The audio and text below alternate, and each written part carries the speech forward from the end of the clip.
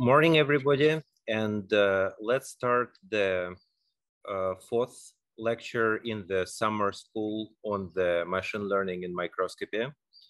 So until now, we had the introductory lecture, which basically talked about how machine learning is positioned to change the microscopy as we know it by allowing us to analyze the data, visualize the data, find meaning in the complex data sets.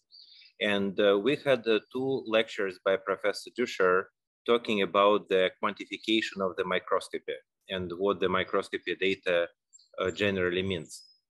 So as you will see throughout the course, quantification is absolutely important because there is this old principle of computer science that if the garbage goes in, the garbage goes out. That applies for machine learning in microscopy big time. And however, today we are going to go through the first lecture on the machine learning, which is the methods for the dimensionality reduction for the spectral analysis. So today we are going to consider only the linear unmixing methods. So we'll try to delve into why do we need the linear unmixing. And I'll show you the example of the linear unmixing, which is easy to understand, meaning the multiple linear regression. And then we will dedicate most of the lecture to the method called the principal component analysis. So there is a very big discussion whether this is a machine learning or not, because strictly speaking, principal component analysis was invented more than 150 years ago. However, it turns out that it lays the foundation for the whole concept of the exploratory data analysis. So how do you analyze the data if it is highly dimensional and you don't know anything about it whatsoever? I will show you several examples of the PCA for different techniques, so not only electron microscopy. The reason why I have chosen them is because very often you can understand the meaning and the logic behind the identification of the methods much better if your techniques are relatively straightforward. So we'll see how that goes. We'll briefly discuss the independent component analysis, and we'll go through the technique called nFindR and Bayesian Linear Unmixing. Now, one principle that I really want to communicate, and it is something that you can use over and over again in the future, is the principle that if solution exists and it is unique, it really doesn't matter how you find it. So this principle applies for physical interpretation of the unmixing methods.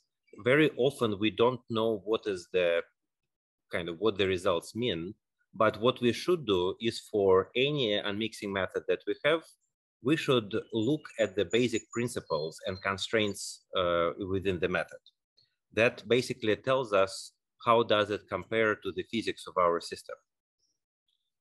So when do we need the multi-linear unmixing methods? Generally, we need it each time when our data is more than two-dimensional. For example, if you work in the techniques such as scanning probe microscopy, you have a whole panoply of the spectroscopic techniques, including force distance measurements, current voltage measurements, different type of spectroscopies in the piezo response force microscopy. If you work in electron microscopy, then the obvious hyperspectral imaging is the electron energy loss spectroscopy. And this is something that Professor Duscher have talked about on Tuesday. If you deal with the optical microscopy, then of course you have a hyperspectral measurements, including collecting the full optical spectrum over the image. If you deal with the mass spectrometry, then of course mass spectrometry imaging is also three-dimensional. So in all these cases, we have a very basic primitive of how our data look like. It's essentially a cube, meaning that we explore the X and Y direction. This is our image plane. And then we explore the vertical direction, which is our energy plane. So for EELS, it is the energy lost. For example, for mass spectrometry, it would be the mass of the ions. For optical microscopy or photoluminescence, it would be the wavelength of the light. But in all these cases, the important thing is that in the image plane, in this XY plane, our data is sampled on the rectangular grid. So, which basically means that the analysis workflows that we are going to consider are going to be absolutely universal for all those cases.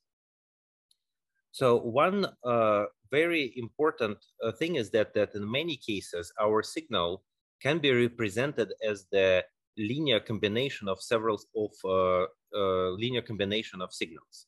For example, if you have the photoluminescence, or the emitted photons are the linear combination of the emission sources in the material.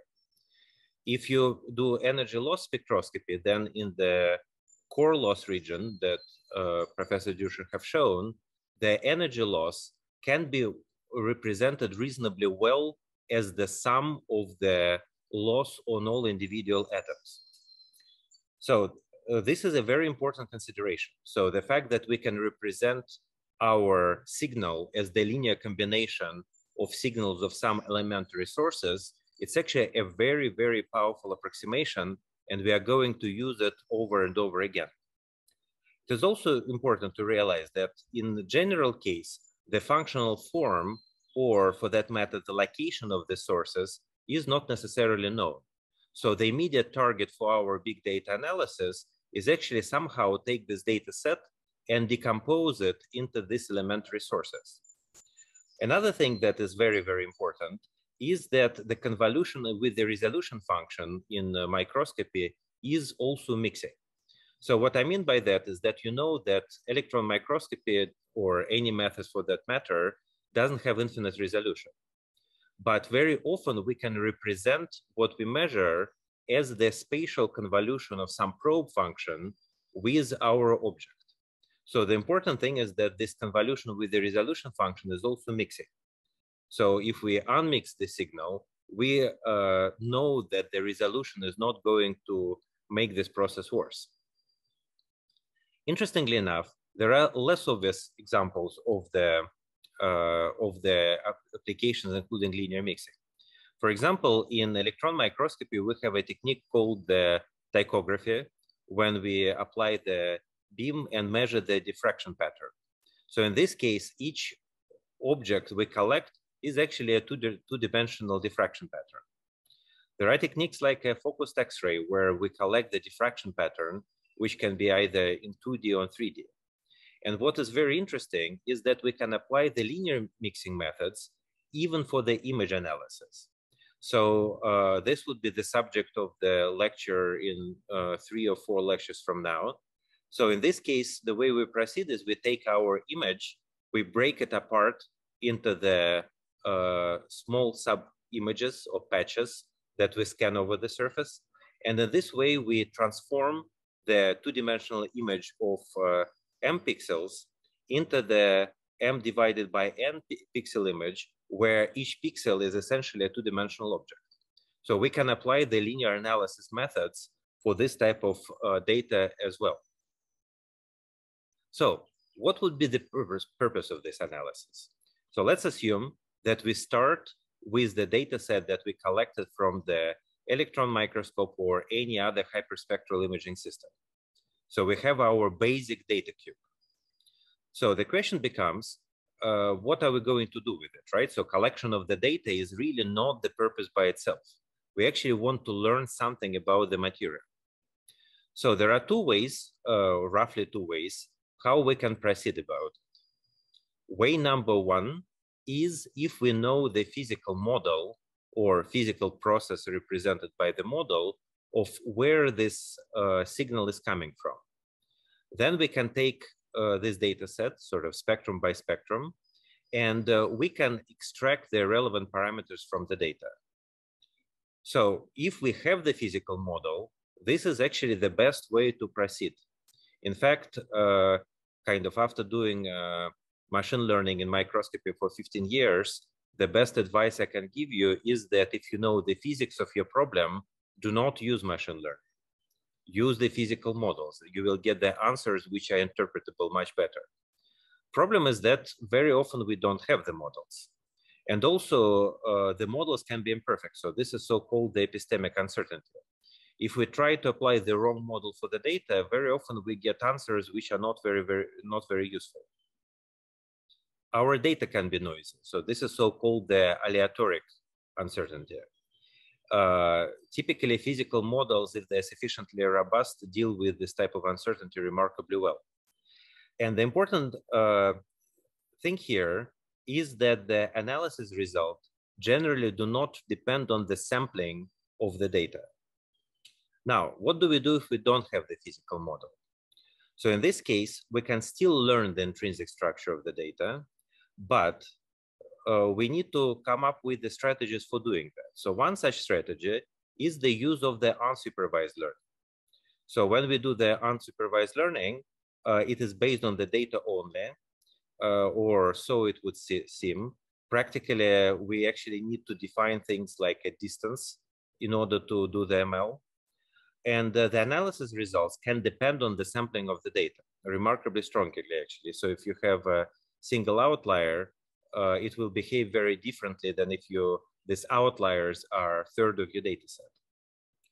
So there is another paradigm, the supervised learning, which is basically the analysis which is based on the examples of the prior data. So supervised learning is not affected on the sampling of the data in the XY plane, so this is good. But supervised learning is controlled by what is called the out of distribution shift effect.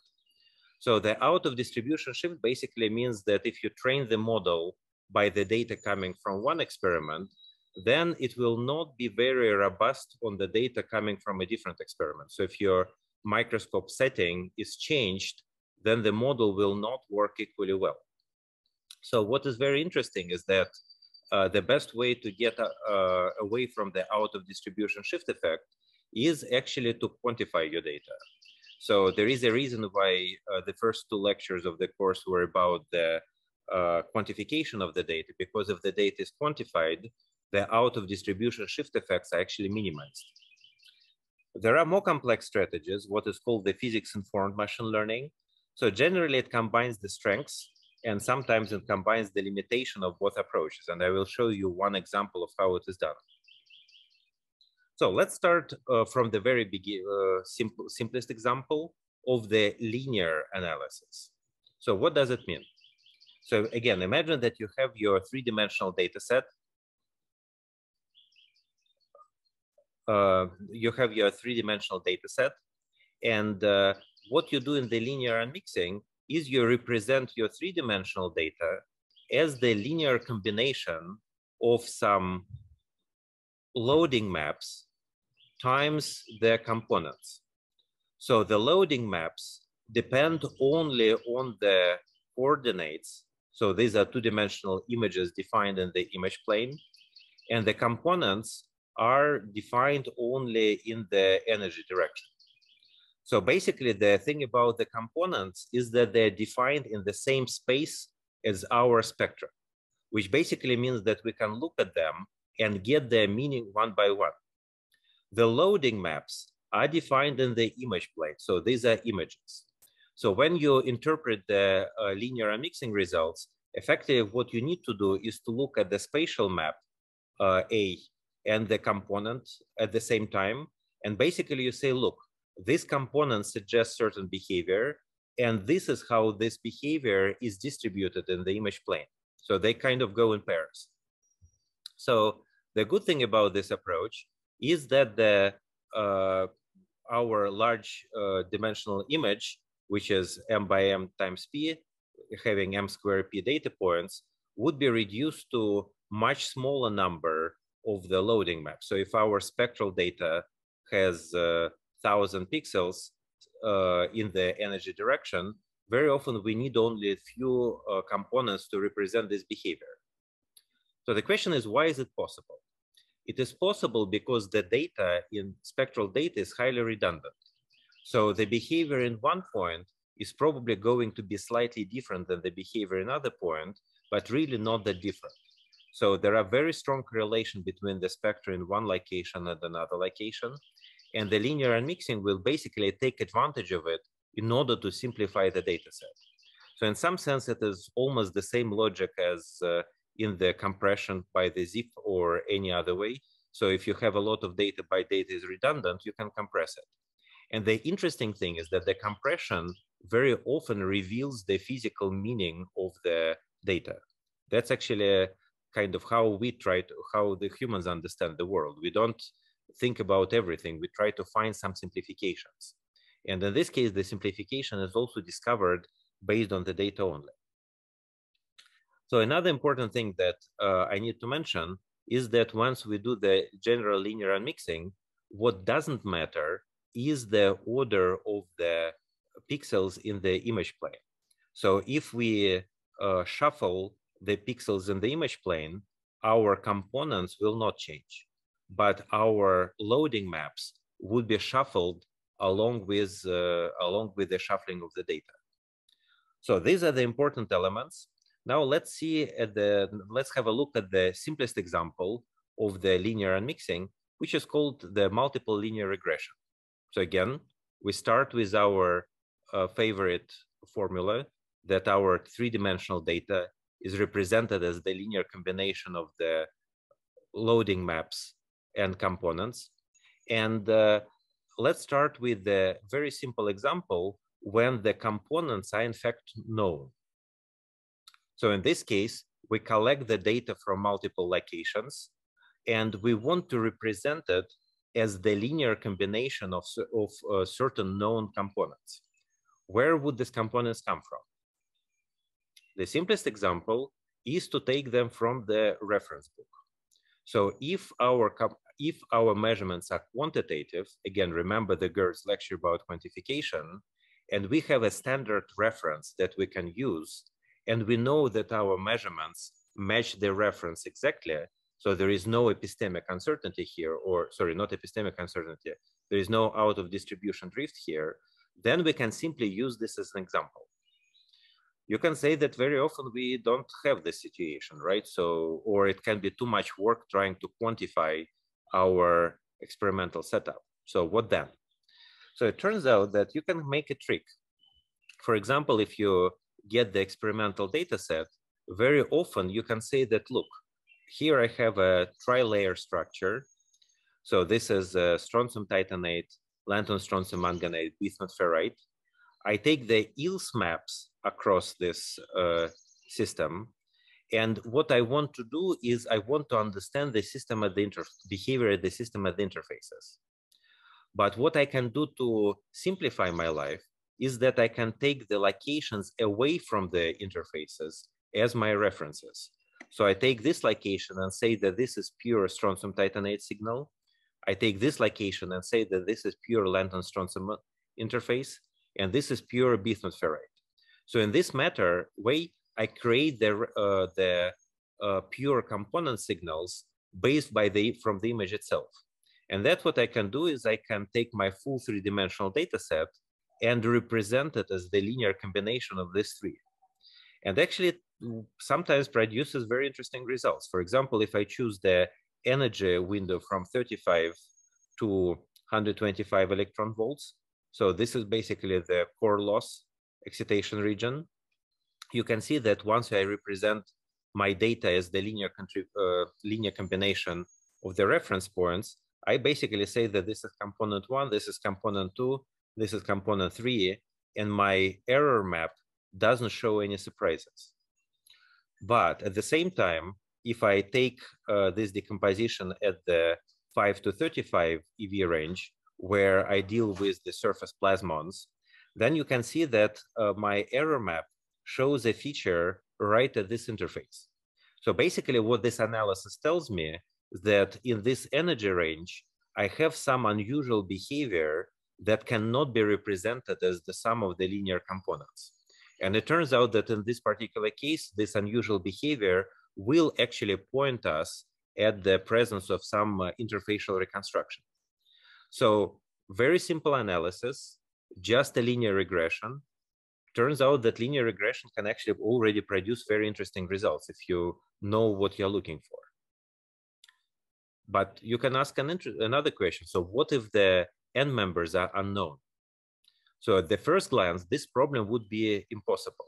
So essentially what we are saying is that we have a mixture. We want to separate this mixture in the components, without knowing what the components are. This first time I saw this idea, it was highly exceptionally difficult to grasp how it is even possible. So it turns out that we can actually do that. We can actually separate the behaviors based on the data only if the data is multidimensional. And this is exactly what the various linear decomposition methods are doing. So we have a whole menagerie of them. The basic is the principal component analysis. There is an independent component analysis. There is a Bayesian linear unmixing. I believe the Dr. Nathalie Brun, who is one of our attendees, is very well familiar with that. And in fact, there is a very much large number of ways how these methods can be expanded further. So how we can inject the physical meaning into them based on the constraint on end members, on sparsity, on constraint on loading maps, kernel transforms, and so on. We are not going to go into the advanced methods in detail because we start with just the basic principles, but basically trust me that we can start with the linear methods and we can extend them to incorporate the physics of the system. So let's start with the method number one, which is the principal component analysis. So in this method, we have our magic formula. We take our three-dimensional data set and we represent it as the linear combination of the spatial loading maps and the energy-dependent components. So in this case, the eigenvectors are orthonormal and are arranged in such a way that the corresponding eigenvalues are placed in the descending order by variance. So what does it mean is that you basically take your data set, find the axis in which the variability is the strongest, then you take the projection on the space, find the second largest variability and go on and so forth. So this method has been invented by Carl Pearson in 1901, so about 120 years ago. But the foundation for it, the singular value decomposition, was basically discovered in 1850. So now if you have examined machine learning and somebody asks you when machine learning was invented, you can ask whether principal component analysis is a machine learning. And if the answer is yes, then machine learning started 170 years ago. So the nice thing about it is that it reveals the internal structure of the data that best explains the variance in the data set. So the mathematics for PCA is reasonably well established, so you can read about it in either Pearson book or in Wikipedia, kind of up to you. Practically, I mean, it's probably one of those cases where formulas are not going to be particularly helpful. So I went through this derivation several times. Practically, it really doesn't help that much in the real world problem. So it's much more important to learn how to use the code and develop the intuition of what this analysis means for your own data. So at least for me, it was not possible to develop this intuition from the mathematics. So how do we realize the PCA? So it's really simple. We are going to see it in the collab in the second hour. But the important thing that before we go to the collab, it's really important to understand what is that we are doing with that. And there are multiple beautiful examples of the PCA, which allows us can be illustrated for spectra, for images, for three-dimensional images. Personally, I really like this example. Oops, sorry, when you can, okay, and my animation doesn't work, of course. When you can use the PCA to create so-called eigenfaces. So once you have the faces, you can decompose it in the PCA components, and then you can re-synthesize slightly different faces. So you're welcome to look at the website of the UC Davis group that shows you how it can be done by the reconstruction of the skull shapes. It's actually kind of pretty cool. Now, the interesting question, when did people start applying PCA in microscopy? So one of the first references I know that has been around for, has been written about 35 years ago, is the paper by Trebier and Noel Bonnet, which is basically introduces the multivariate statistical analysis for EELS measurements. So the question kind of becomes, why is it worth looking at this type of historical papers, right? So it was 35 years ago. And there are several reasons. So first of all, very often these papers contain the elementary introduction in the problem. Equally, very often these papers have very deep insight into the principle. So once some technique becomes common, people use it without explaining what it means over and over again. And very often the old papers or kind of introductory papers have surprisingly precise predictions. So for example, Noel Bonnet in between 1990 and 2005 have written a collection of papers about the use of machine learning, including the neural networks for the spectral image analysis, which are really precise. So in some sense, it is very interesting to read these papers and understand which of the things he predicted has been done and what have not been done. And you will see that he was able to foresee the development of ML in microscopy for quite a while in the future. And it's also kind of good idea to remember the statement by Santayana that those who cannot remember the past are condemned to repeat it. So once we do science, sometimes it's a good idea to look at the papers done earlier, because otherwise, very often we would be repeating what has been done before. Now, the interesting thing is that the papers by Bonnet are referenced very rarely. In fact, if you ask vast majority of people in the electron microscopy community, when did the use of the multivariate statistic method in microscopy started, they will point you to the paper by Bosman and Watanabe, mapping chemical and bonding information using multivariate analysis of electron energy loss spectroscopy images. And the question that you can ask yourself is, how comes people have used the PCA or machine learning for analysis of EELS in 1990, but they really started to use it broadly and big time only in 2005, 2010. So let me wait for 10 seconds so you can think about your own answer. And then I can tell you my guess.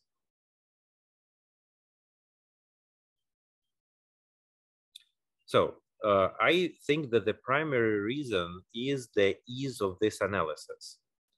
So if, in 2005, it was barely possible to analyze the EELS dataset on the desktop that you have in your office. It was not powerful enough.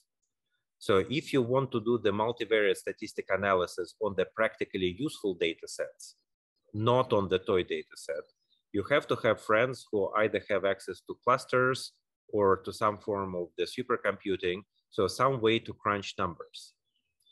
Starting from 2005 to 2010, your desktop computer has become powerful enough to support this analysis, and the toolboxes in MATLAB or slightly later in Python that allow you to analyze these data sets become available. So in other words, before then, it is possible to do it. It was possible to do this type of analysis if and only if you have access to rather advanced capabilities.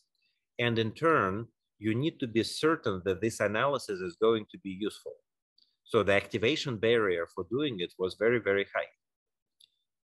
Starting from beginning of the century, it became possible to do this type of analysis if you are interested and you can just do it for experimentation.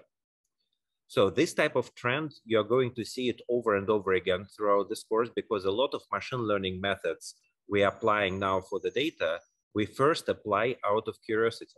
So for the last several years, we spent a tremendous amount of our time working on the variational out encoders and applying them to the imaging and spectral data, we discover why these methods are useful when we're applying it. We don't know in advance why they're useful. So this discovery part is a very important part of the scientific process. And those of you that are PIs or familiar with the proposal writing are very familiar with this situation when you think that something is useful and interesting to try, but you cannot explain why it is useful. You have to try it first. Now, let me show you a few examples. And in this case, I'm showing the examples that actually come from scanning tunneling microscopy. The reason for that is that STM spectra are usually much more simpler than the EELS datasets or FUDI-STEM. Therefore, it is much easier to illustrate the behavior for those. And then we are going to repeat the same type of analysis using the collab for EELS datasets. So this is the surface topography image. So this is an equivalent of the STEM structural image. This is the example of the several of the two spectra measured from this location and this location. So you see that they're slightly different. I can also take the cross section along this line and visualize the spectral evolution from this point to this point. So if you follow this line, this is equivalent to following this direction. So of course there are many more pixels. I just kind of choose the small subsection so you see how the spectra changes. So generally in the on this level of analysis of STM, basically the width of this blue region is essentially the band gap of the material. And what I want to do is I want to visualize the change in this band gap. So the physics analysis method would be just fit this curve by suitable function and plot the parameters in the band gap. But I don't know what the function is, and I probably don't want to spend much time and effort into this analysis. So what will happen if I take this data set and send it directly into the principal component analysis?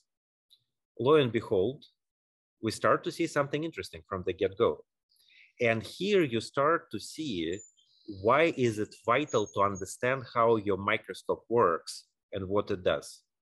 So again, look at this data set. So what you can see here is that there is a clear variation from one point to another. So these are clusters of atoms. And you also have a step edge of some sort. We don't see the step edge on this projected spectral image. It just doesn't visualize. Once we do the principal component analysis, we have our loading maps and we have our components. What does it tell us? So first of all, notice that our loading maps immediately show us some anomaly associated with this grain boundary.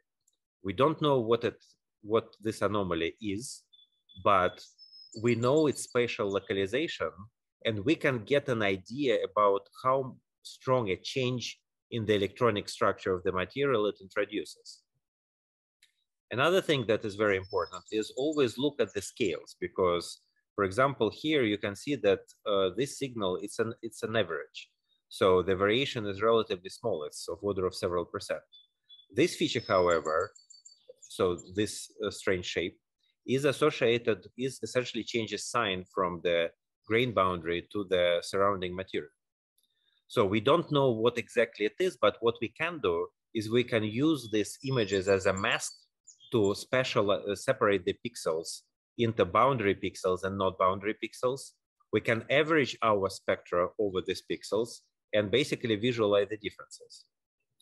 Another interesting thing is that look at this two PCA components. So this is a component number 4 and number 5. They look exactly like noise. And the loading maps that correspond to them also look like noise. So one thing that we discovered over and over again, that very often when we run the measurements, we have some noise signals coming from the electrical plugs. This is just a 60 cycle noise. So it turns out that PCA is exceptionally good in separating 60 cycle noise and dumping it into the orthogonal components. That's a very useful behavior, because we basically can resynthesize the data using these components and taking out these components, and our data would be much cleaner. The third thing that you will notice is that some of these components, elder components, start to look very noisy and disordered. So some of them are associated with just one spatial pixels. So this is a behavior that will also appear in EELS. So if your data is corrupted by the cosmic ray noise, so there is one high energy particle going through your detection system, result in the spike. Very often, a spike will take a whole PCA component for itself. If it is one or two spikes, that's not a big thing, but if there are too many of them, it's actually a problem because they never separate cleanly. They also take a little bit of the useful data with them. So point is that it's much better to clean your data before you do anything. So how do you decide how many of the components are useful? So notice that if you write the PCA analysis, the number of components you get is equal to the number of your spectral points. They just arrange differently. So there are two ways how you can do that. The classical way that you will find in the textbook is to calculate what is called the scree plot. I will show you in the collab how it looks like on the real data set. And then the inflection point of the scree plot tells you how many components are important. So generally, these components are meaningful. This is a noise tail. So for purely white noise, the tail will be horizontal like this. For colored noise that appears in the many physical systems, it would be sloped. So it turns out that this is a good criterion, but it's not sufficient. And one of the ways how you can analyze the data is to calculate the correlation function of these images. And the generally correlation function will tell you whether there are features in this image or whether the image is purely noise. So it turns out that if we analyze some different data set, we will see that the correlation function would be extended for first three components, but then you will see the 8th component, 17 components, and even 42 and 47 components. So the components in between will not have any spatial information, which basically tells you that sometimes the way you can clean your data is to pick the components which contain the spatially resolved information and resynthesize it in the data set.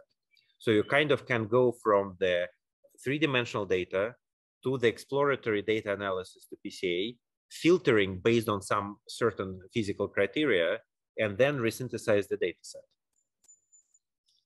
Now, how does the PCA compares to the physics of the problem?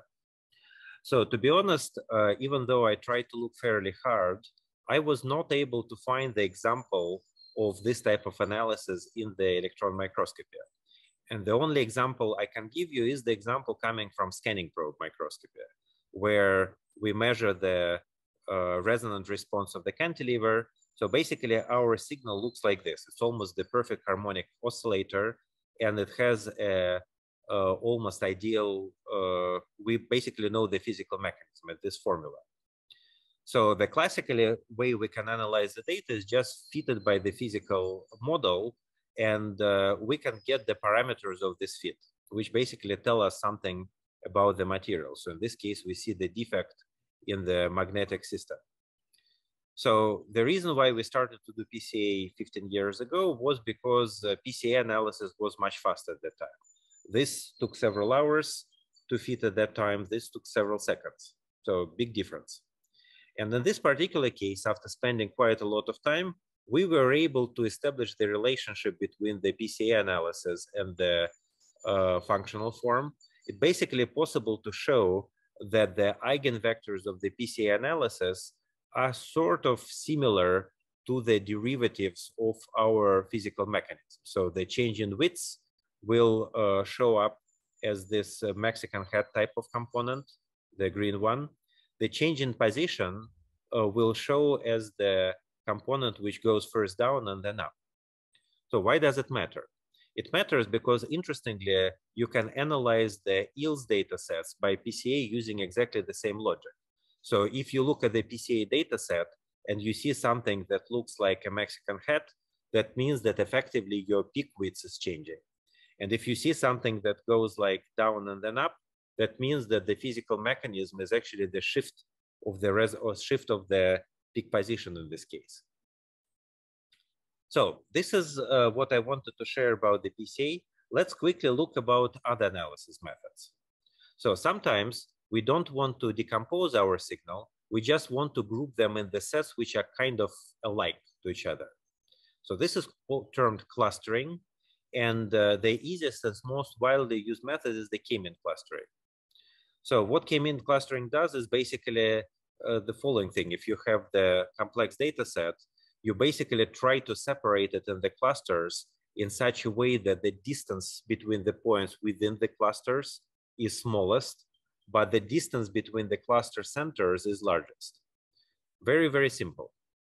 What's interesting is that once you do that, you have to define the distance in a certain space. And if you use the Python realization of the K-means clustering, this would be just a different, essentially, pixel by energy pixel. It's a fairly advanced topic, but methods like PCA and K-means clustering can be made very, very powerful if you engineer the distance in a certain way. For example, if you have an ILS spectrum and you say that the distance is actually some element weight in the spectrum rather than something the whole spectrum, you will be able to cluster, get much more deep insight in the material properties out of clustering. So how does the K-means clustering work? Very simple. So once you have the data set, once you analyze it, you have the spatial maps corresponding to the locations of the cluster. And sometimes you can combine them using different color scales. So we'll see how it is done in the collab. And you also get the mean function of the cluster, which is the characteristic curve for each of those clusters. That's it. And then it's up to you to figure out what it means. Now, what other analysis methods are out there?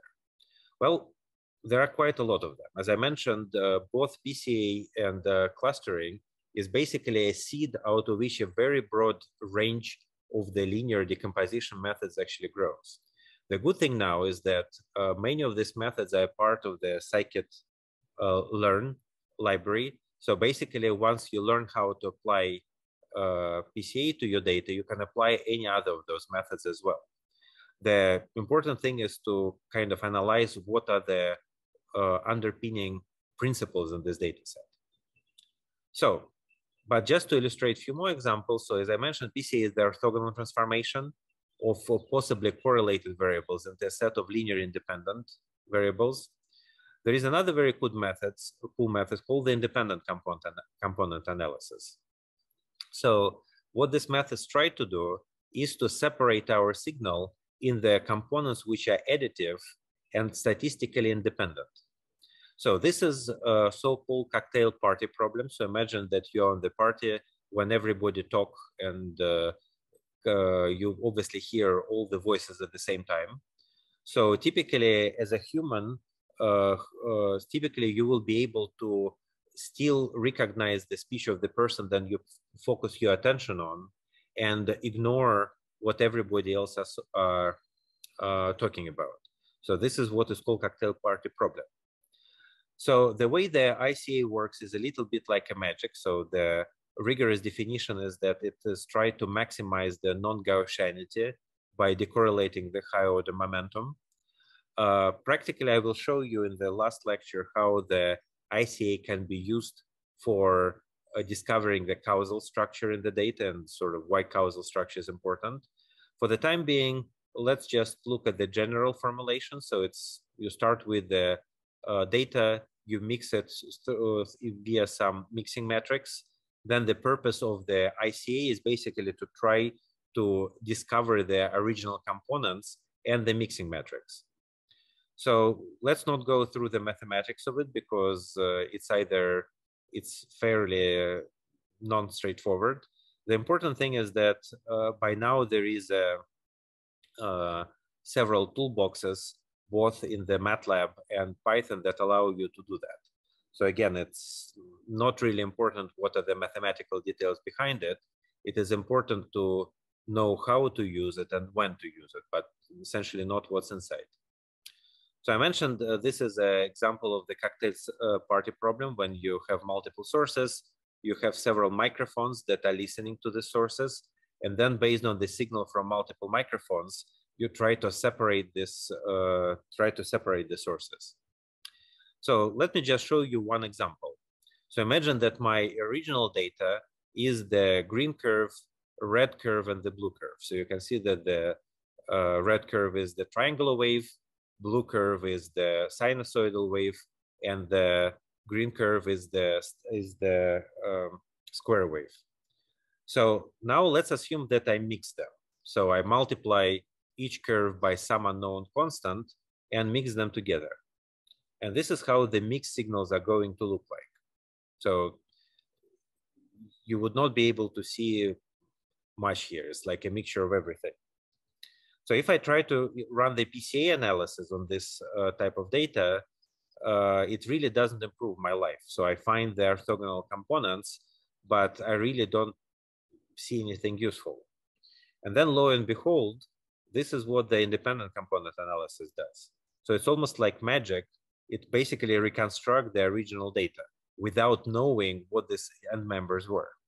It's obviously not perfect. For example, you can see that the red curve ended up being the minus of the original one because it's a linear unmixing.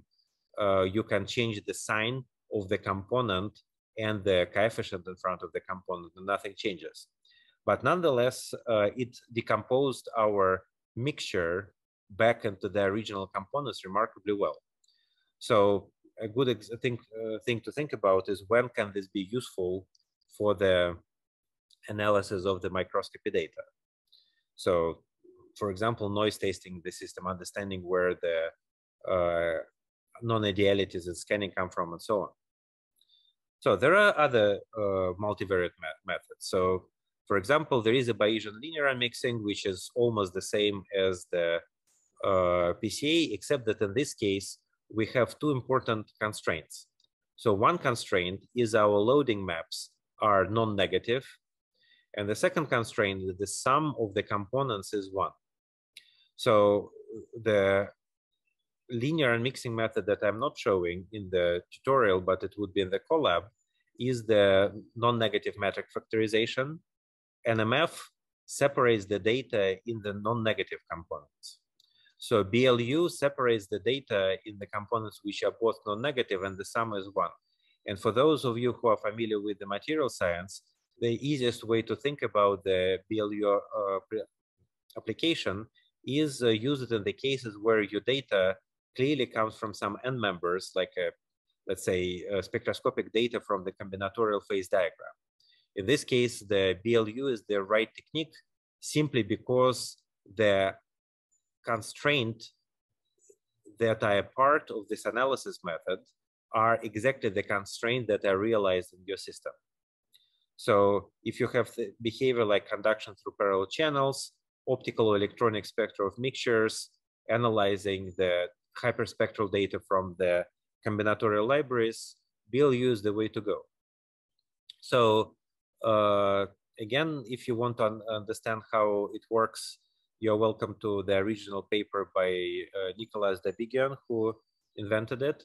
Let me show you an example of how we can use this type of data in the unusual settings. And this is the problem which by now can be, it hasn't been done for the electron microscopy to my knowledge, but with the modern instrumentation it can be done.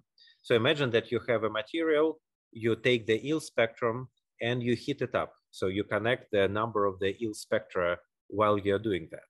So it turns out that in this case, you have if you have the phase changes in the system, you can use this type of methods in order to understand the dynamics, even if you don't understand the origin of the spectra themselves. So we've done this type of game for scanning probe microscopy a few years ago, where we were using the microscope to take the images and at the same time heat the sample. So here we get the Raman spectra, but it can be EELS spectra at the same time. And what we do is we change the temperature induced by the laser, and we can observe how the phase composition of the system changes. So we have some signal that tells us the change of the phase signal. We also can observe how the spectra change as the function of temperature. We don't know what the spectra represent, but we know that they are a linear combination of three phases that are present in the system. One phase does not depend on temperature. One phase disappears during the temperature increase, and another phase appears during the temperature increase. So it turns out that in this case, we can use the Bayesian linear unmixing to simply decompose the spectra of the individual phases. That's actually awesome because you can use the same type of logic to any problem when there is a dynamic change of the composition that you register through the spectral signal. For example, it can be EELS of the variable temperature measurements. It can be Raman. It can be any other imaging technique. So, okay, so what else is there out there? So let me show you one more example of the physical data analysis, and after that we will switch to the notebook.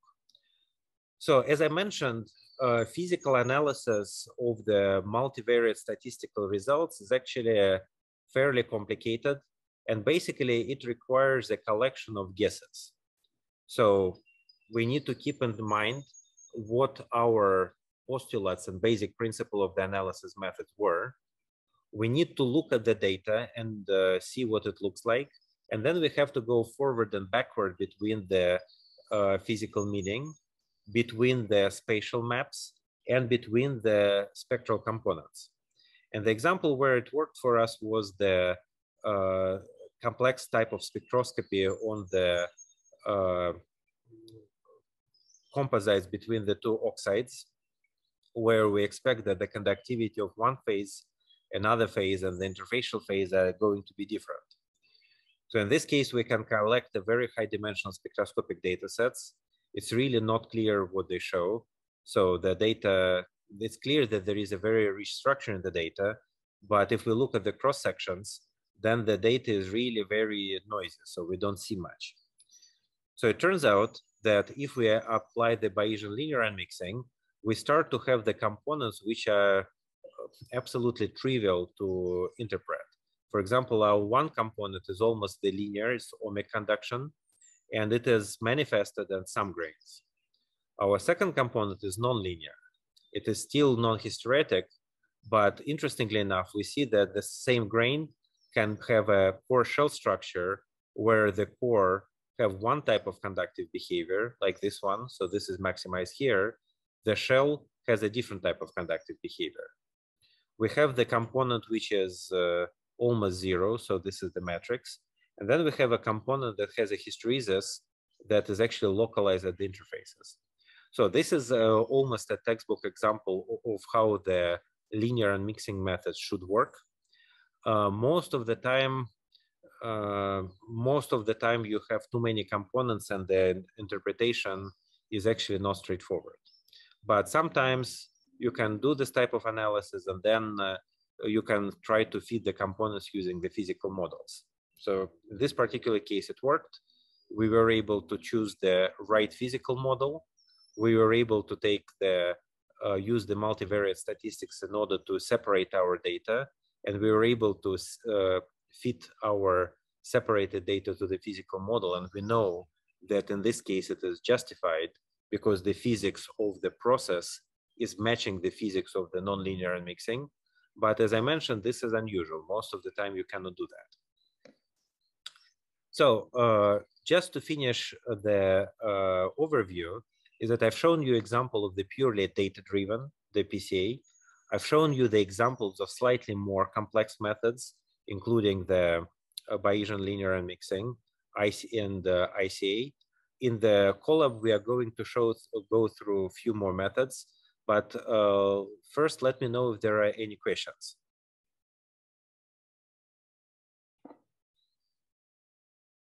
Yep, exactly. Thank you, Natalie. Yeah, that's a really great paper. Okay, then another question from Abe. Does supervised learning depend on having a physical model? That's an excellent question. So generally, once we use the machine learning model, very often we can say that we don't have a physical model. So if we use the PCA, PCA is a purely data-driven method, so it doesn't require any physical model. If we use the techniques such as Gaussian processes, we also don't have the physical model at the first glance. It is not exactly true, because whenever you have a machine learning model, there is some form of metrics that is used in the foundation of this model. For example, when you use the PCA, you implicitly say that you plot your data in the high dimensional space where each dimension is actually the pixel in your spectrum. When you use the k-means clustering, you have to define the distance between two spectra. And the definition of the distance is where the physics comes into the machine learning model. So if you change your metric in your space, so rather than whatever square distance, like normal one, you choose the more complex metric, you can introduce the additional physics in the model.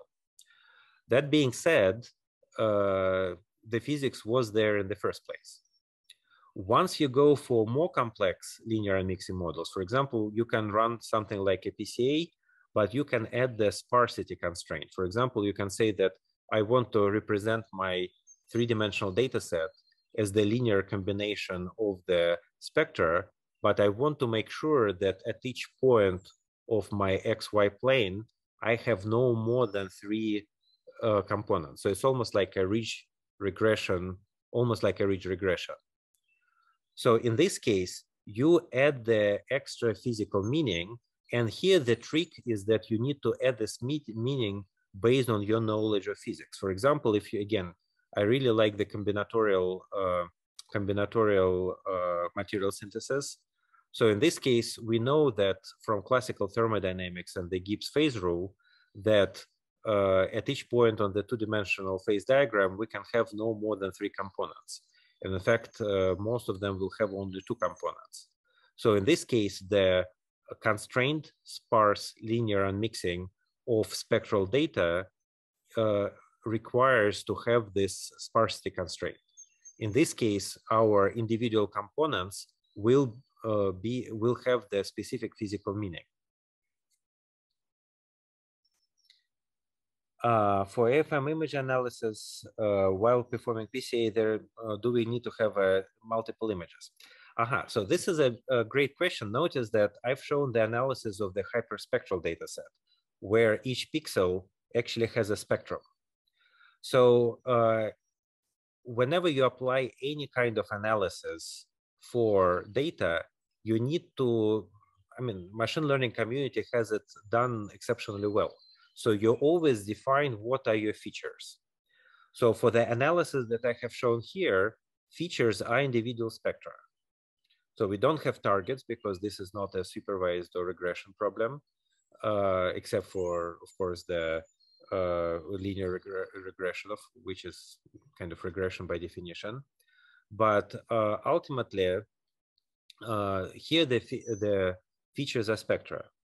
We also can have more complex features. For example, if I have a two-dimensional image, I can split it into the patches, and I can use the patches as the features, and then the loading components will be defined in this reduced space.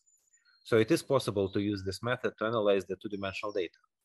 The question that you need to ask yourself is that if you do that, why would you want to do that? So I'll show you the example in the lecture in a few days from now, where we use this type of analytics, but we do the Fourier transform on the image. So why would we do that?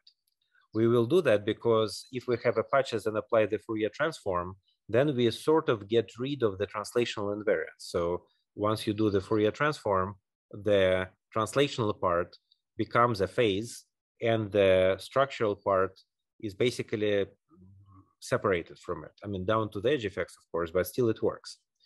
And you can apply other transforms. So I will show you the pipelines of using the you can apply other transforms like random transform to find the preferentially oriented features and so on and so forth. But let's talk about it on the lecture when we talk about the linear methods for image analysis. It would be more dedicated to it. So now, this being said, let's go to the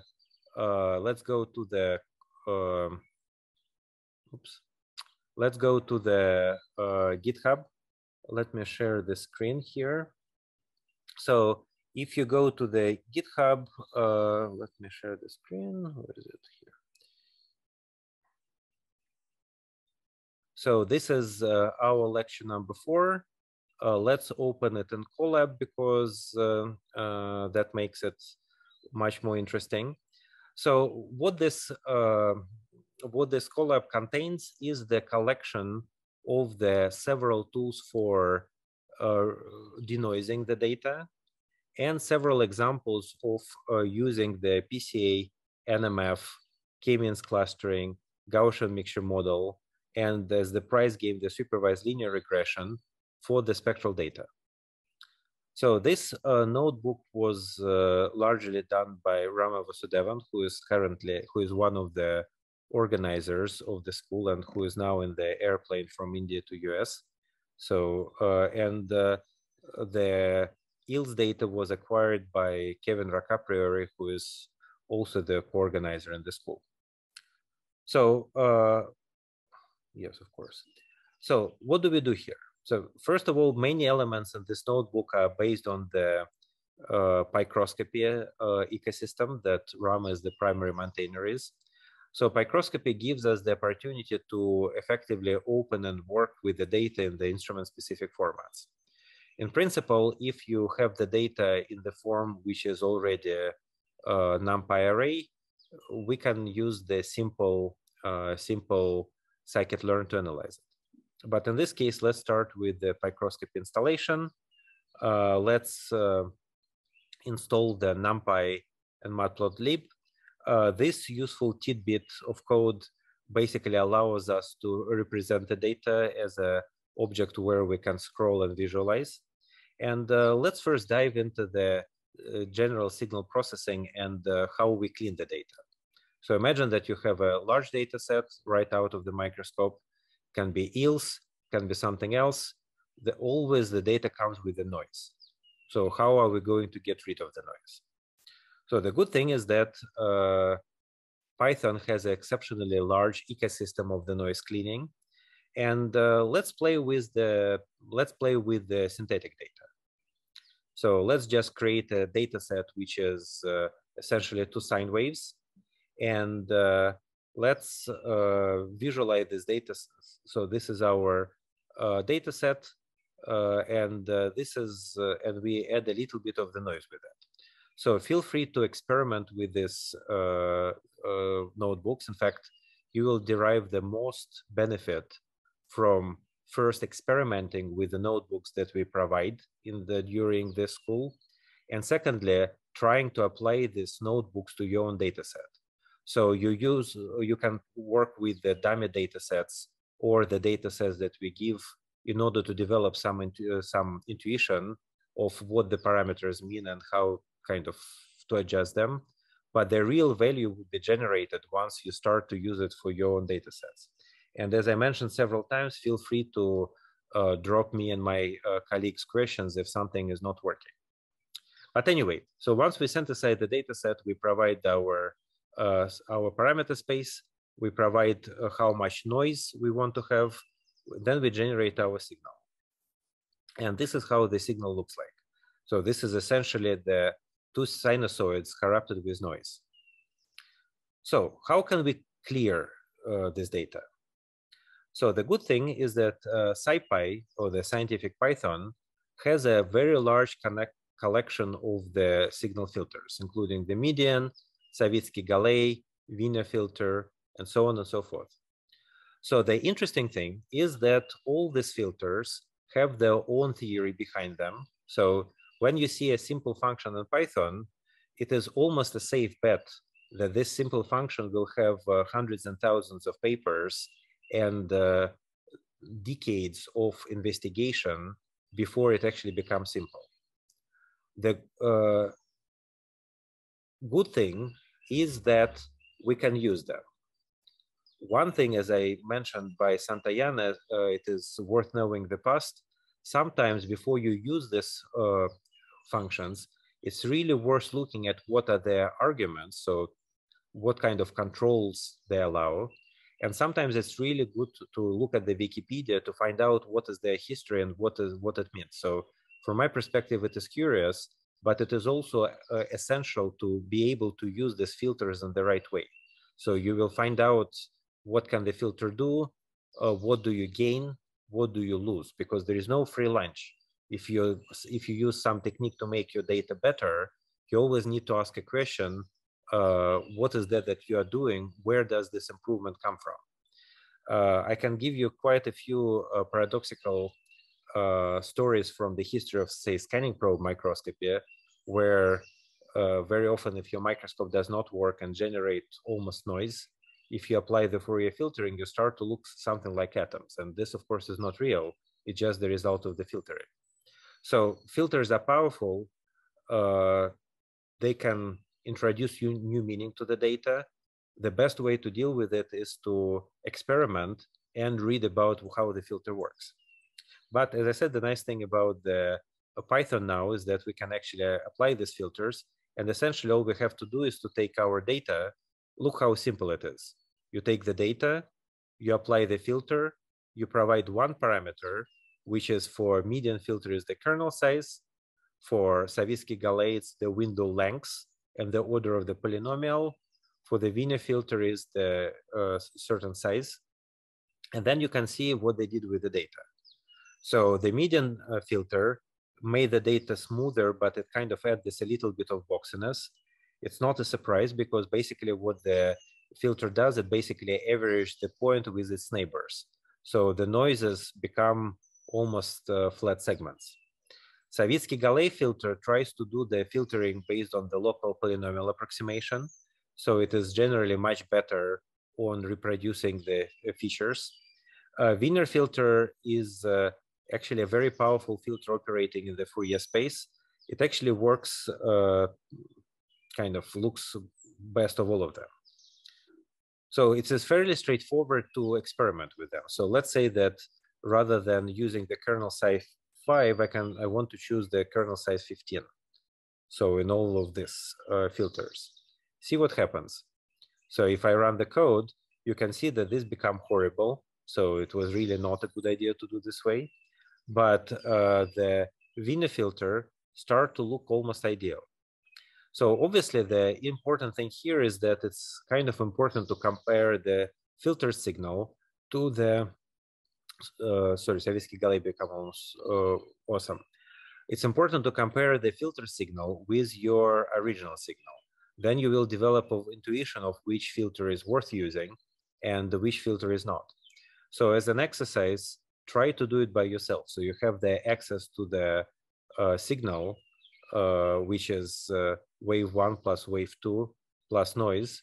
So you can very clearly create the signal, which is Y without noise, but just taking these parts and comparing them to the original data. It can be very instructive, and then you will immediately see what type of filter works best and what type of filter does not work best.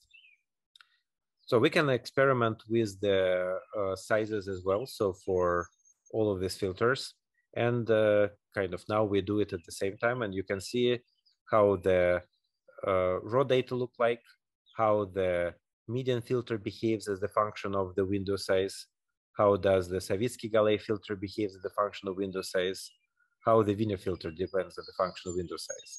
So in all cases, the more filtering you apply, the more smooth is your data, but at the same time, you start to kill the small features. So that's inevitable, because if you have a small feature and you try to do averaging, then the filter will essentially treat this feature the same way as the noise. There are other ways to do the filtering. So another way to do the filtering is to do it in the Fourier space. And again, remember that once we deal with the data, we should always think about what is the physics of our data and the physics of our filtering process. So for example, if I have a data that represents something periodic, for example, in electron microscopy, it's obvious. We always have the atomic, for high resolution, we have periodic features. This is the case where the Fourier filtering can be most justified. So we can define our Fourier transform. So in this case, we have essentially 2 peaks for plus wavelengths and 2 peaks for minus wavelengths. So it's not surprising because our original signal was 2 sine waves. We can find the peaks, and simply by finding the maxima in the using the sort algorithm, and then we can reconstruct our data by the use of these 2 components, and we can plot the Fourier filter signal. So in this case, we basically reconstruct the data in almost ideal form because we know that our original data set is 2 sine waves, and we use the Fourier filter that is essentially 2 sine waves. So we discover what we wanted. There are other filters. So we can use a bandpass filter. So the bandpass filter basically tries to find the central frequencies in the image, and then it tries to reconstruct the whole signal, keeping only the band of those frequencies. In fact, during Professor Dushel lecture, the first Professor Dushel lecture exactly a week ago, he have shown exactly the use of the bandpass filtering, but on the diffraction data. So in this case, he operated not in the 1-dimensional Fourier space, but in the 2-dimensional Fourier space. What else can we do? So remember that I mentioned that if you know the physical model, and this physical model is correct, which is kind of where uncertainty comes from, it is always better to use the physical model rather than the machine learning. And in this case, the natural way to filter our data is to take the physical model, which is basically 2 sine waves. So that's it. We know that our data is 2 sine waves plus noise.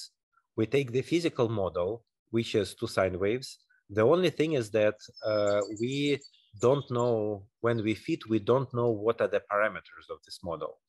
So it's a sine wave, so we know the form, but we don't know the wavelengths and we don't know phases. So the way that we deal with this type of problems is we use the curve fit function from the SciPy optimize. And basically we take our fitting function, we take our data set, we have to provide the initial values for the parameters, and then we basically fit our data, and we also have access to the covariance matrix. So the fit will be something that we can compare with our values. So this is our phases and periodicities. And the correlation matrix basically tells us how good the fit is. In fact, this type of approach is exceptionally important. And one of our lectures going forward would be the use of the Bayesian inference, which allows us to do this type of operations when the model is known only partially. And the reason why we would need to do that is because the Bayesian inference will allow us to answer the question of how good a microscope we need to, how good a microscope we will need in order to resolve a specific physical phenomena. So kind of, do I need to do it on the microscope locally? Do I need to go to some user facility, or is the microscope that I need to study some specific physics is not even out there? So specifically for this case, we care about the diagonal values of the covariance matrix. So this is basically error bars on our data. And then we can compare our data and the fit using these two models. So this is kind of the simple filters.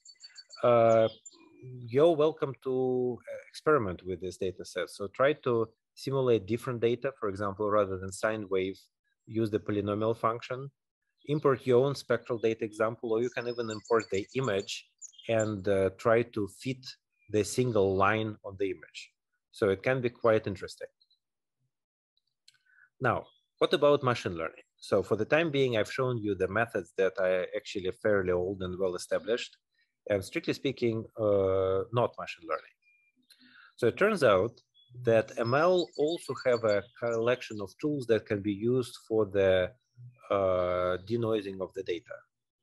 So this can be a nearest neighborhood, k-nearest neighborhood analysis, decision tree, and Gaussian processes. So these methods can be used for the same type of application, meaning the denoising of the data, but they will vary very strongly in terms of complexity and sort of intellectual depth of what can be they used for and how they can be applied. So k-nearest neighbors is a relatively simple method. So it basically takes the average value of the nearest neighbors in order to provide the beta estimate for the queried point. Decision tree is relatively simple to understand. It's basically making the decisions of how to represent the data. So it's kind of, you know, almost like how you think that if I look outside and there is rain, I will take an umbrella, and if it doesn't rain, that I'm not going to take an umbrella. But then the next level of decision tree can be if it doesn't rain, but I see a cloud, I will want to look at the weather channel. And if it says that it's likely to rain, then I will still take an umbrella. So this is an example of the decision tree. The difficulty here is that how do you apply the decision tree for smoothing the data? That's a little bit more difficult. And the third technique that we'll look at is the Gaussian processes. So Gaussian processes is a very, very special topic. We actually going to use several lectures to go through the Gaussian processes at length, because Gaussian processes are a foundation of the automated experiment. But we can even use them for much simpler problem like denoising. So let's look at the k-nearest neighbors. So in this case, we start with the subset of the data, and then we train the k-nearest neighbor algorithm, and we see how we reconstruct the noise reconstruct the data for the full data set. So we can use the random forest. So random forest is essentially the combination of the multiple decision trees.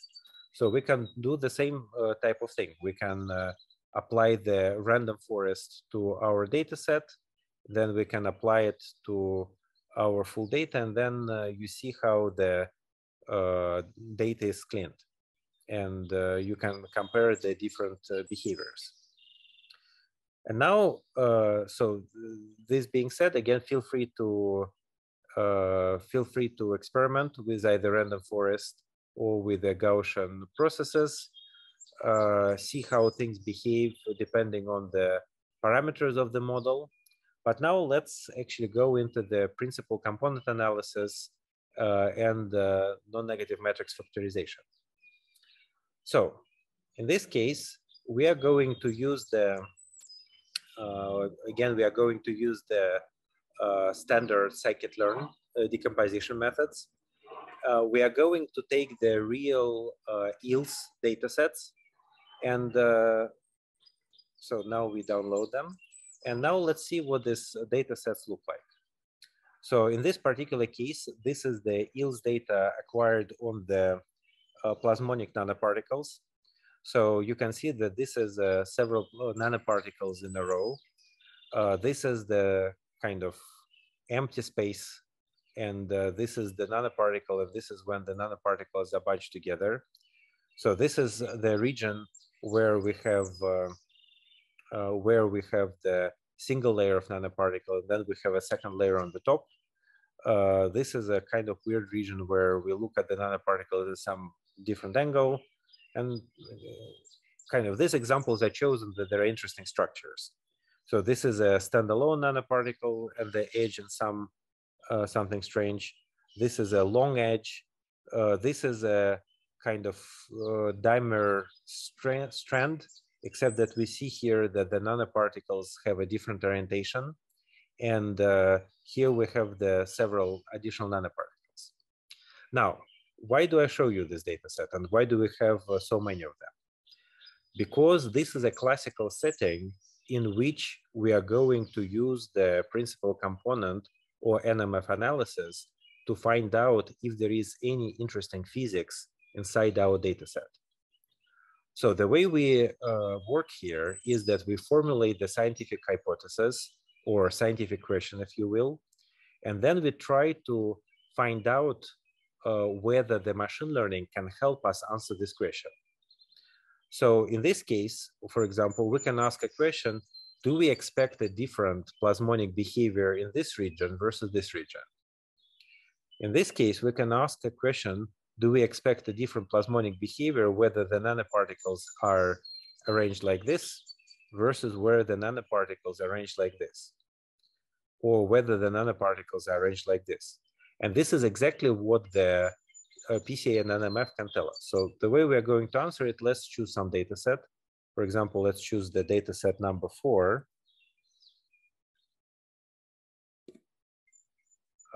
Let's load the file corresponding to this data set. Let's create our data object. And let's see what our, oops, we are out of bound because, of course, this is, this data set is narrow. Okay, let's make it.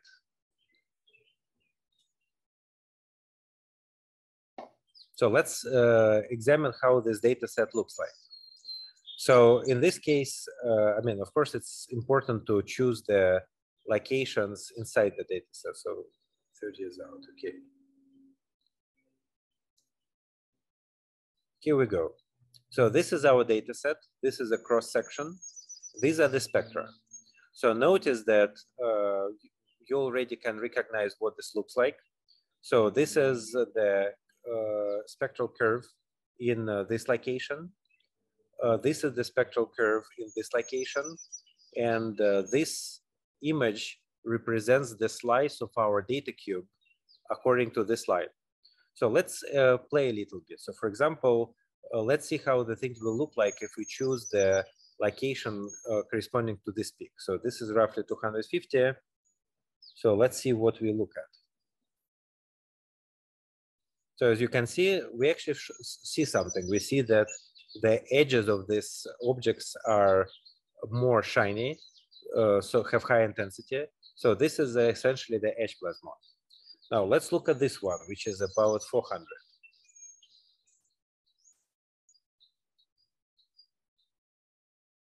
So in this case, you can see that now these edges are shined up. So that was corners, these are actually the edges.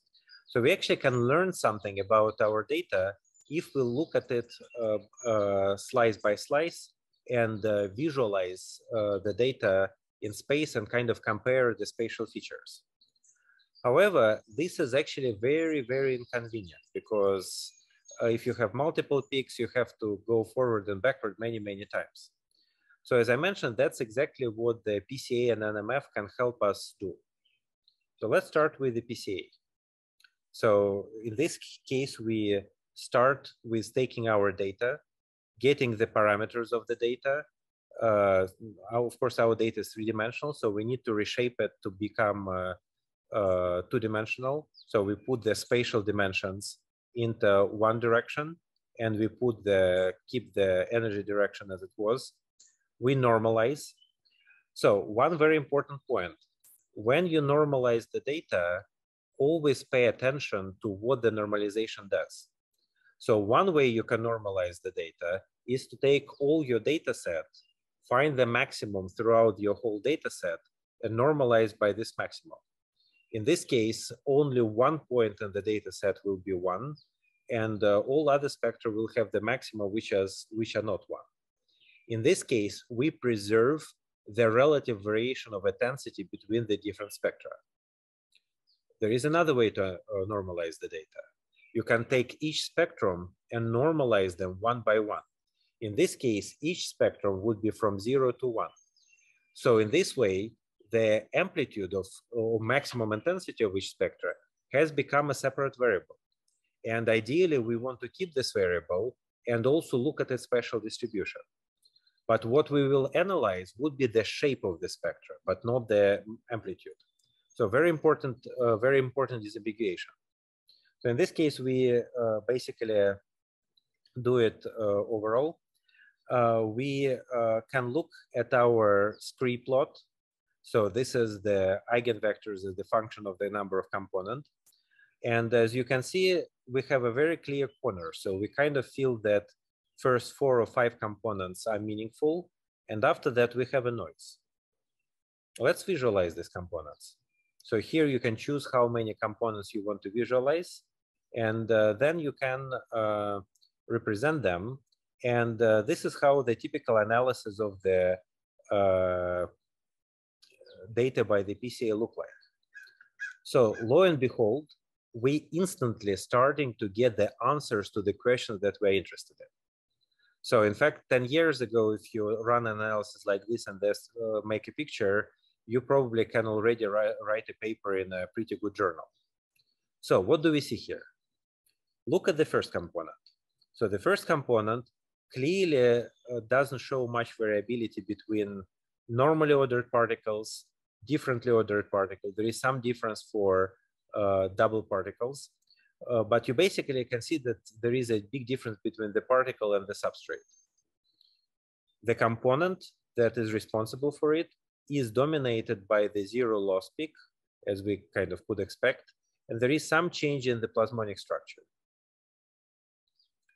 Let's look at the second component. So the second component already starts to show us something very, very cool. So notice that the signal here is 0 in the substrate. It is almost 0 inside the particles, but this component is lit up at the edges of our plasmonic nanosystem. So basically what this component is exactly the surface plasmon. It is, you can see where the energy is. The shape of the peak is fairly kind of non-Gaussian, but because we have variability across the edges of our particle. And we look at the spatial localization to find out what it is. Notice that something interesting happened here. We don't know exactly what it is, but we'll find out. Now, what about the third component? So this now becomes super interesting. So the third component is strongly positive on the edges of this chain. But it also has the additional dynamics. Looks that this double structure here, it also generated the small variation of this component. So this is basically our corner plasmon. It manifests at this corner, but interestingly enough, it also manifested at the 2 edges of this second layer. And we basically can visualize this in real space. So this is actually really cool because this is a unique power of the electron microscopy, and why it is a really exciting thing to do, because we start from the object, which is a collection of nanoparticles. From the physics textbooks, we know that these collections of nanoparticles can support the quasi-particles, the plasmons, and the plasmon intensities will depend on the geometry. If we try to solve the Maxwell equations to visualize these plasmons, it would be fairly complicated. It will take us quite some time and effort, so it's not trivial. But if we take the EELS data and we apply the relatively simple machine learning method, all of a sudden, all this very exciting and complex physics start to be visualized in the real space, and we can basically recognize it. It's just right in front of our eyes. Now, speaking about slightly less exciting things, let's look at the remaining components. So what do they mean? For example, what does this component mean? Component number 4. It actually doesn't look like much. It actually shows the horizontal line. Based on the experience working with these methods, horizontal lines means the certain change in the microscope setting. So this is a out of distribution shift, something changed in the very, very little, but something changed in the way your spectrometer worked. What about this one? It's actually kind of interesting because in this case, you see the feature which goes down and up. So remember, I showed you for the example of the band excitation SPM, the down and up feature generally means the shift of the peak. And you can say that maybe there is a shift of the peak in these features.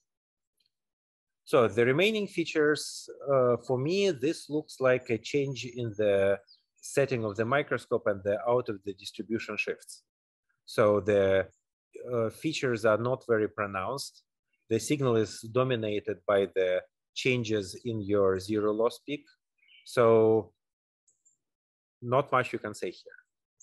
Now, the interesting experiment that I encourage you to do is to run the same experiment when you either deconvolute zero loss peak, as Gerd have shown you, or you simply take the spectral data set, and rather than analyze the full data set, you basically take a slice starting from this energy when the zero loss peak is simply not a part of the process.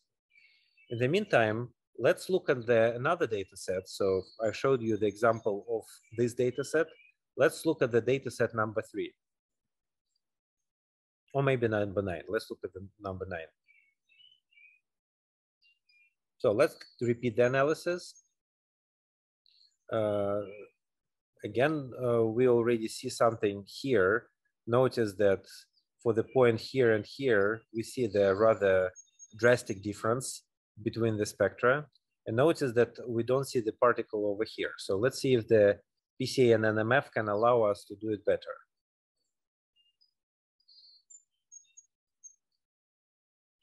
So we look at our scree plot. So we think that we have 3 very strong components. We have the noise tail. Generally, based on the scree plot only, we cannot make any conclusions whether this is noise or real. We need to look at the analysis result for that. And lo and behold, this is the analysis result. So this is our first component. It shows only the edges of the particles. Particles themselves are dark, and the single particle is dark. So in some sense, you can argue that this first component demonstrates, now shows the physics of the particle-particle interaction, so the plasmon that emerges as the result of the interaction, but not the plasmon associated with the single particle. And you get this conclusion by comparing the images of the multiple particles present and the single particle. The second component clearly shows the particles itself. And then the subsequent components, interestingly, start to show some details about what are the internal interactions and the particles are. So you see that this component shows something on the edge, but it's dark inside, and it also shows you the plus minus feature here. This one clearly shows some form of the edge behaviors. So the shape of the curve is fairly complicated, but you can clearly see the spatial localization is when the particles are not touching each other, but at some distance from each other. So this is our edge plasmons, and so on and so forth. High order components start to be the mixture of the physical mechanisms and then the noise signals inside it. Now let's compare the PCA and the NMF analysis. So rather than running PCA, let's substitute this by NMF and run it again. So what do we see? Here we go. So these are the NMF components. So notice first and foremost that NMF components cannot be negative, which basically means that the NMF always have this kind of cut from below feeling. Secondly, unlike the PCA components, NMF components don't have any special ordering about them. So if you have 10 components, the one that you care about can be anywhere. And in this particular case, you can again look at the spatial localization of the signal and figure out which components are interesting and which ones are not. So presumably this one shows us the edge plasmon, this shows us the particle behavior, this one shows the centers of the particle. These are all probably noise and the changes in the microscope setting. So this kind of noise lines are very, very characteristic. So this being said, we can also try, remember I told you that we can use our analysis in order to find the number of the meaningful components. So this is the case where I want to make a small foray into the large language models and say that, you know, if you want to do the machine learning 5 years ago, needed to have a reasonably good Python background. So you need to go through several courses, you need to know the basics, and for the thing that you don't know, you will have to spend considerable amount of time on sites like Stack Overflow trying to find the right answers. Once the things like ChatGPT have appeared, the life has become completely different. So in this case, as long as you know what is that you want to accomplish, you can actually ask ChatGPT to write the code to do that. And this is the example of the code that was actually written by the ChatGPT, where I said that, look, I really want to write a code that allows me to take the data set and find the radially average correlation function. So this code is written by ChatGPT. I didn't change it, but I can try to apply it for a data set. Notice that this code is actually came with the mistake. And the mistake is mine, because I said that I want to calculate the correlation function, but I didn't say that I want to have this correlation function to be normalized. So you can see that it kind of changes from 2 to, it kind of changes from 2 to 12. It's not from 0 to 1. Nonetheless, using this approach, I can illustrate how the spatial distribution of the features in the image are going to look like. So these are the correlation functions. And basically, if you see the line like this, where nothing much is happening, that means that particular image doesn't have a spatial information. If you have the line like this, it means that the image has some spatial information. So this is done for PCA. Notice that we looked at the PCA components from 0 to 10. And we saw that some of them have spatial information and some of them do not. But interestingly, component number 28 also has some spatial information. So let's go to our PCA analysis and see what goes on here. So let's change this to back to the PCA. Let's analyze 40 components. So why not? It may take a little bit longer to do it and visualize it, but let's see what happens.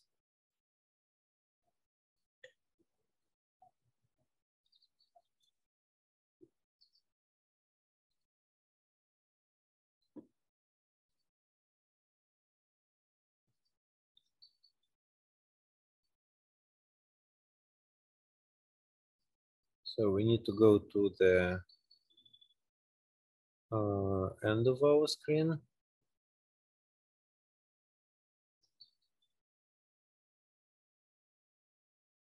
Interesting. Yeah, we don't, looks like we cannot see much. So all of them have some features, but they usually are represented by the small number of pixels. So in this case, looks like it didn't work particularly well. But anyway, okay, now let's look at the two other techniques, which is the k-means clustering and the Gaussian mixture models. So let me pick a different data set in this case.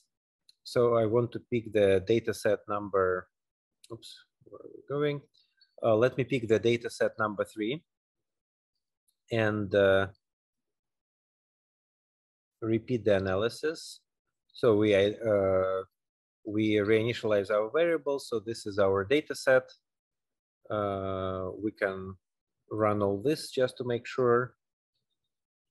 We can do our PCA analysis and look at the results again. So notice what happens here. So for this particular image, the PCA has the 3 strong components.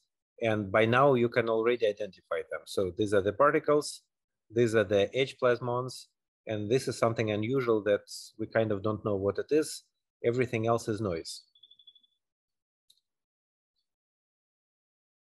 So now let's do the, okay, let's not do this. Now let's do the k-means clustering. So again, k-means clustering, when you do it in the Python, is absolutely trivial. So all we have to do here is to define how many clusters we want to see. So in this case, we said that we want to have 4 clusters. And basically what we do in this case is that we take all the spectra, we cluster them in 4 groups, and then we plot the label image. So this is cluster number 1, blue. This is how the spectrum corresponding to the cluster 1 looks like.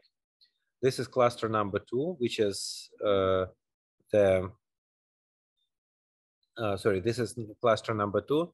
So this is clearly our H plasmon.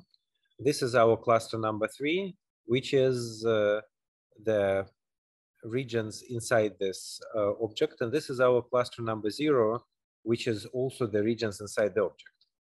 So we can change the number of clusters as well. So rather than having, where is it?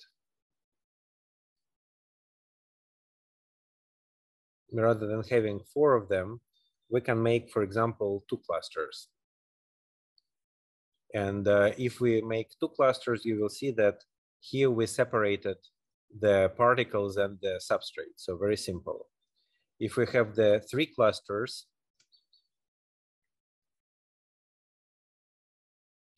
we are going to have the, let's see what goes on. So we are going to have the edges, center, and the empty space. So the question that you can ask is, how do you select the right number of clusters? And equally, how do you select the right number of components if you do the NMF analysis? And the answer is you do it iteratively based on your knowledge of the system. So there are criteria that allow you to say that I need this many components, or this is where I need to do the cutoff. These criteria are usually approximate. They are not rigid. So basically, practically in the real world situations, you define the number of clusters or the number of the NMF components or the thresholds for the PCA components based on the examination of the component spectra, based on the examination of the spatial maps, and based on your physics common sense. So the good practice in this case, something that you can do now, is that if you write a paper and submit it to the journal, you can count on having long discussions with the reviewers, which obviously takes time and effort, in justifying why did you choose this particular representation. So one thing that can be very useful to do is to, when you publish the paper, also deposit the notebook that you use for the analysis of the data on the GitHub and provide the link to the notebook from the paper or the preprint. So in this case, anyone who reads your paper can actually rerun the analysis, and anyone who reads your paper can also use your code. So that's a very important thing. It's a fairly novel trend in the microscopy community, but it makes all the difference, because ultimately, if you do some form of analysis, you want to be traceable, and therefore you post code on the GitHub, but you also want other people to be able to use it, and therefore you post the code on the GitHub. Anyway, going back to the original data set, if we introduce the large number of clusters, so in this case 6, we have the more complex structure inside this assembly. So we clearly separated the plasmons on the edge into groups. We clearly separated the central part. We clearly see some variation from the particles and the spaces between the particles. So again, how many components do I need? The answer is it depends what you want to discover. So if you want to find the variability between the particles and the substrate, we need 2. If we want to find the edge plasmons, it looks like we need 4. If you want to see the additional details, you can do 6. So are there any other clustering methods? So there is an exceptionally powerful method called the Gaussian mixture model. So Gaussian mixture model is actually strongly related to the Gaussian processes. In fact, it's one of those methods which is can be used for elementary problems like denoising or clustering, but it really has a very deep and very fundamental theory behind it. You will not be able to use it to its full strength using the scikit-learn, but generally it is one of those techniques which is worth investing of time and effort into, because it really allows you to do very interesting things. So in this case, we use it for clustering to separate our data, same as K-means, separate our data into the several groups of clusters. So we can do it separated into the 4 clusters. we can separate it in the, let's say, 6 clusters, and we will see roughly the same thing as for the k-means. But as I mentioned, k-means is a very simple method, and it's very useful. GMM is actually a very complex method, and it is also extremely useful. When you apply it for the hyperspectral data analysis, you are not going to see much difference. The real difference between this method comes when you start to get to the point of latent mechanisms, meaning if you have some mechanism that produces your data, is it possible to discover this mechanism, sort of to look below the surface of the observation into the deeper physics. So k-means cannot do that. It's kind of operate on the data. If you consider that your data is the interface between the underlying physical reality and your observation, k-means clustering operates on this mechanism. Gaussian mixture models will delve deep into the physics of the data generation mechanism.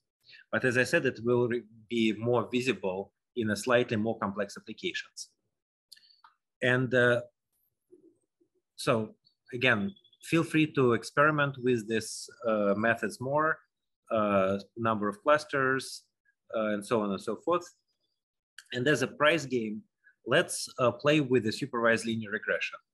So as you remember, I have shown you in the beginning of the lecture, the example of the data set where we pick 3 standards, and then we say that we want to decompose the rest of our data set into these components. So it turns out that we can also do it in Python. So how would I do that? So first of all, I need to select the reference spectrum. And this is the case where the exploratory data analysis becomes very useful, because basically what I can do is I can use the exploratory data analysis to select the sort of reference points. So in this case, I select 2 examples from the substrate, I select 2 examples from the particles, and I select 2 more examples from these unusual features. So these are my reference points. In this case, I have done it manually. In principle, I can use the peak finding from the scikit signal processing to do the same type of thing. And then if I want to do this regression, all I have to do, then let me show you how the spectral look like. So the spectrum from here, spectrum from here, and spectrum from here will look like this. So I see the difference. They have different intensity of the zero loss peak, and they have a different plasmonic behavior. And then all I can do is I can define the function, which basically tries to take spectrum at each point and represent it as the linear combination of this individual edge spectra. And then I apply this function to my full data set.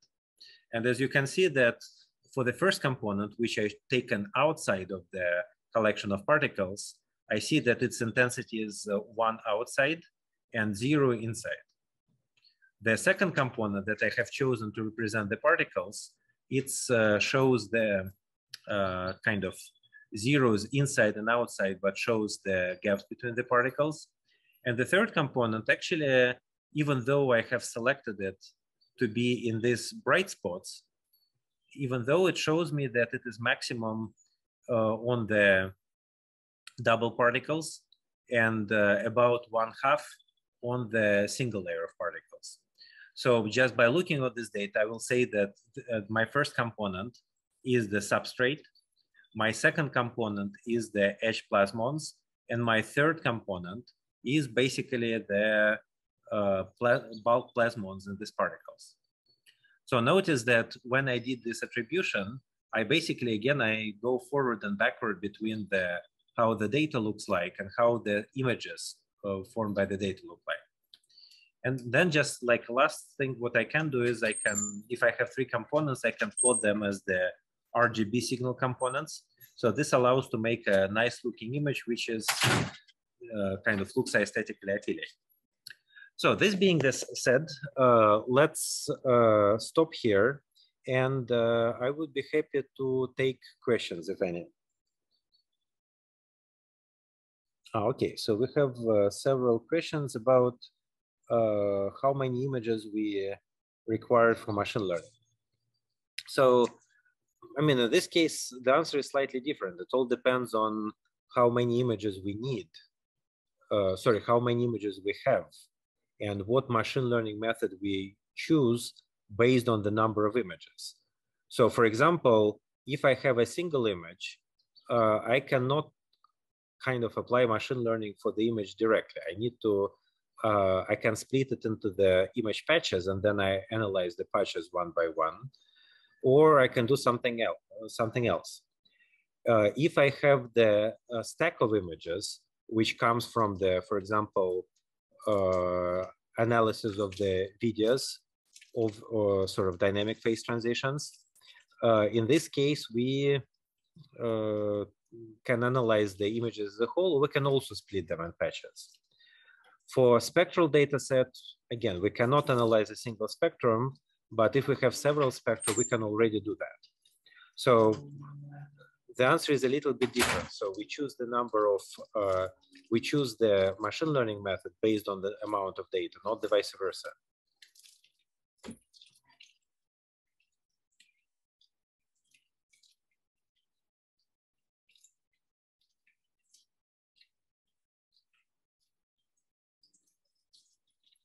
Any more questions?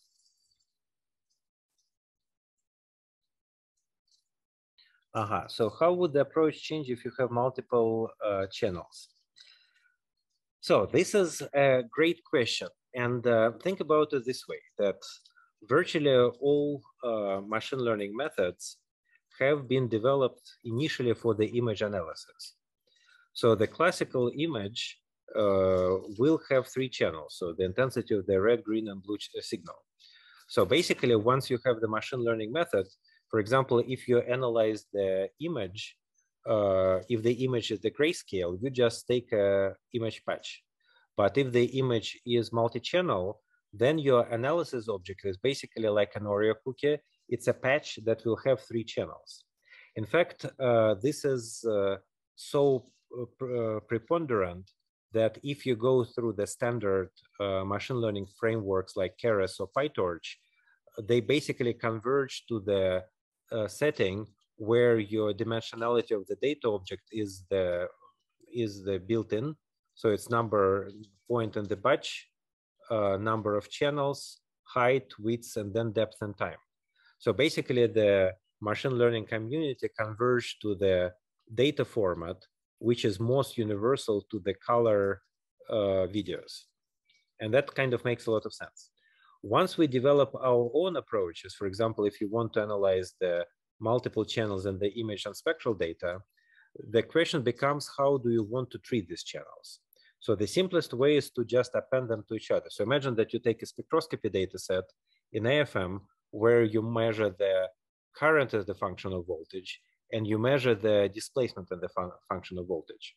So you can either analyze them separately, current separately, displacement separately, or you can append them and you can analyze them jointly. Or you can analyze them separately and look at the correlations between the two channels. So which of these ways you choose depends on the physical problem you try to solve. If you want to understand the variability of the conductive behavior, you take the current channel. If you want to understand the variability of the tip surface forces, you take the height channel.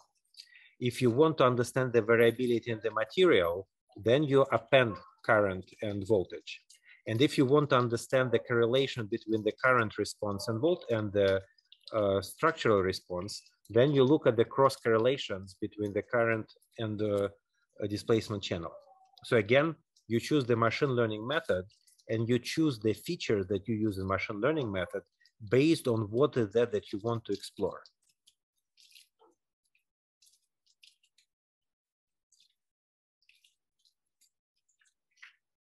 Any more questions?